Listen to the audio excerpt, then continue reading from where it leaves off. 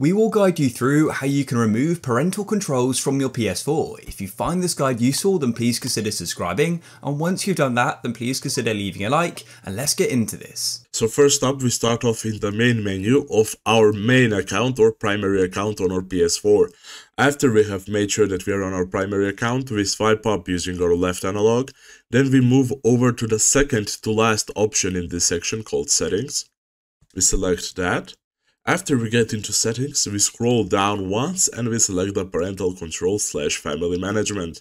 We open that up as well, and then we can choose from a plethora of different methods. So the first option is PS4 System Restrictions.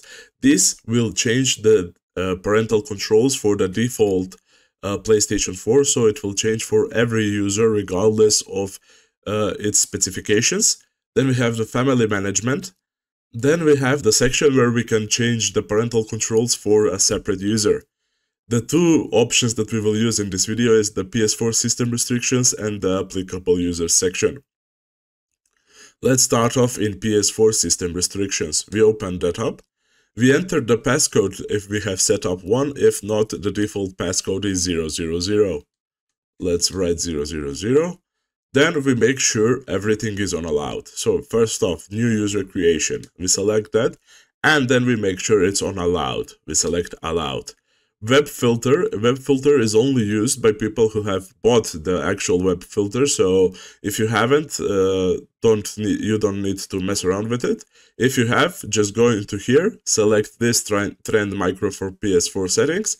Open it up, write your passcode once more, and here you make sure that both of these options are unchecked. Let's go back now. Then we have the default parental controls. We open that up, and here we make sure that everything is on allowed.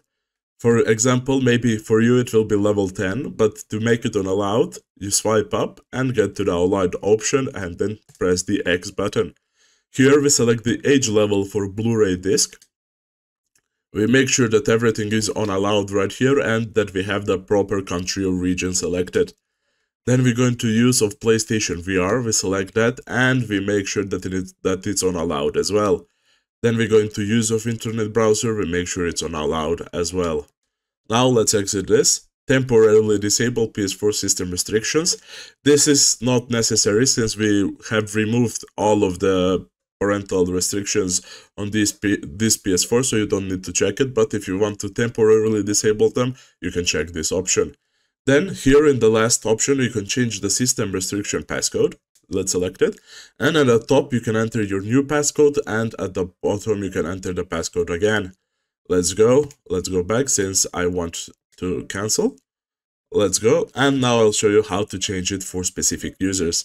For example, this is an applicable user on my PS4. I select it, I write the passcode once again, and as in the default parental controls, you set up everything on allowed. You select age level for games, you make sure it's on allowed, then you go into age level for Blu-ray disc, you make sure that everything is on allowed and the proper country or region is selected. Then swipe down, use of PlayStation VR, make sure it's on allowed. Then we have use of internet browser, we select it and we make sure it's on allowed. That is it for this video, thank you for watching, see you in the next one.